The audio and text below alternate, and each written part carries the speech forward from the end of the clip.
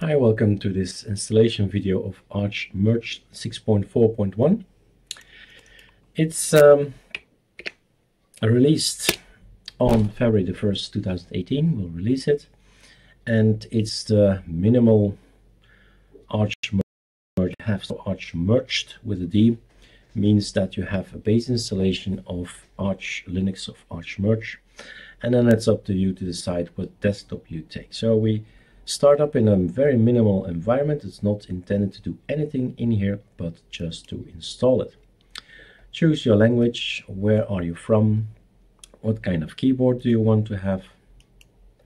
And then finally give the disk all the space it needs and say go ahead and install me everything.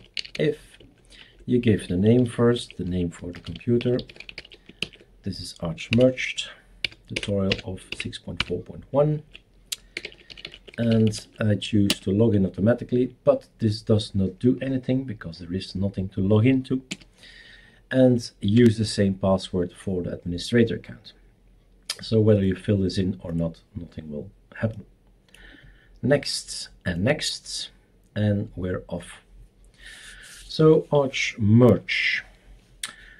You have archmerge.info, archmerge.com, and archmerged with a D.com. You see images pop by or come by, and we have already made a lot of distro or desktop environments, is a better word, and we will make more in the future. So the idea is to install ArchMergeD. We have an Arch system with Pacman, but we have no desktop environment. We don't have any application. We don't have VLC player and so on, anything really. So you end up in a black terminal, and then you have to decide, well, will I choose, what can we choose from? We can choose from Budgie. We can choose from XFCE, OpenBox, i3, Cinnamon, and this month, January 2018, we created Mate. So like Ubuntu, Mate, Linux, Mint, and so on. So a Mate desktop. So you can choose any of those. The only thing you have to do is follow a few tutorials. Then you get these scripts, and a script is nothing more than a text file that you execute. That's the fun in Linux, is you can actually edit an application and then say, look, run it again.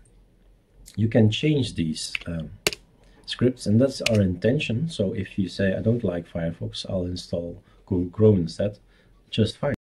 Just change one line and there you go. So when you installed everything, you have your login and your password. There are two things you should do. One is type in first mirror. Since this is created in Belgium, you'll get the servers in Belgium probably, I don't know. But this mirror thing is actually an alias to get one, the Linux servers that are active, but also the fastest one in your neighborhood. So your downloads go as fast as possible. Because there's the next thing I'll do, let's update the system and see how much updates will come in. We have this alias, let's have a look. So alias in the middle somewhere, alias mirror, sudo, reflector, and so on. So you'll get the 20 fastest servers around your area. Another thing I'll do is this one, pksyua, and it's in, well, a few lines up there, and you'll, with this command, you say actually yaourt and so on, and it's going to update elements from the net. And that's it. We have now an up-to-date ArchMerge with a D ISO, and then you decide what to do. You can see that in other tutorials, but I'm just gonna quickly type something so you see it already. So github.com, we are ArchMerge. This is not Windows or Mac, this is Linux, and we're working with ArchMergeD with a D ISO, and then you decide, I will install i3 now, I will install OpenBox now, I will install Mate now, I will install XFCE now, and so on and so on. So that's the fun. You install your system the way you want it with all these scripts. All right, enjoy.